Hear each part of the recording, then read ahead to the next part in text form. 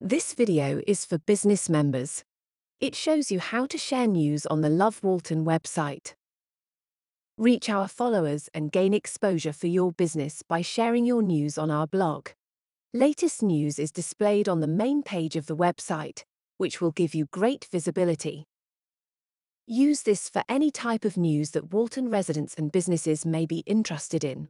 For example, if you have just opened a new business, launched a new product or service, won an award or have advice to offer. If you have ideas that you want to discuss, you can always reach out to your bid manager.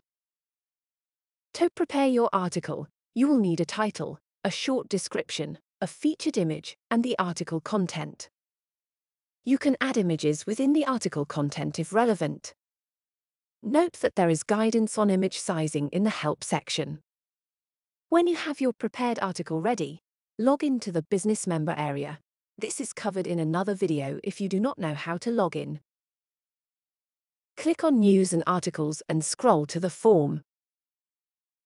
Step through each section of the form, adding the details you have prepared. Before submitting your article, select at least one category and any relevant tags. This will help users find your article on the news page. Once submitted, your article will be reviewed by the bid manager before being published. You may be contacted if we have any questions. After submission, you can edit the article if you need to. If you edit the article after it has been published, it will be reviewed and approved again. From your business members area, you can also update your business profile and add special offers. These are covered in separate videos.